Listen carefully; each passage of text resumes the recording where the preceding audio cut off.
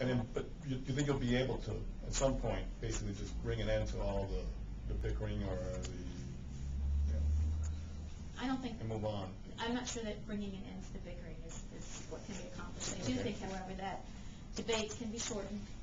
The time that we spend on the issues can be tightened up, which I will take as a victory, recognizing that, everyone gets their opportunity to speak, so I'll take that as a victory. Okay. But yes, I am very frustrated. And I've only been there 2 years.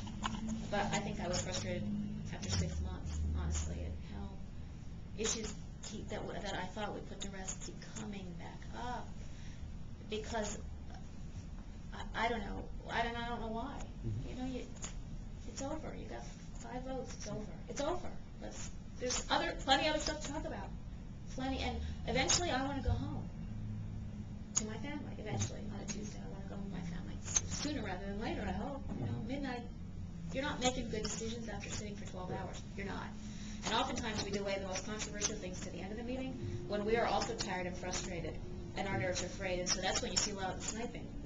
I am a believer that we should do controversial items earlier when we are fresher and less apt to snipe at each other. All right. Do you have any thoughts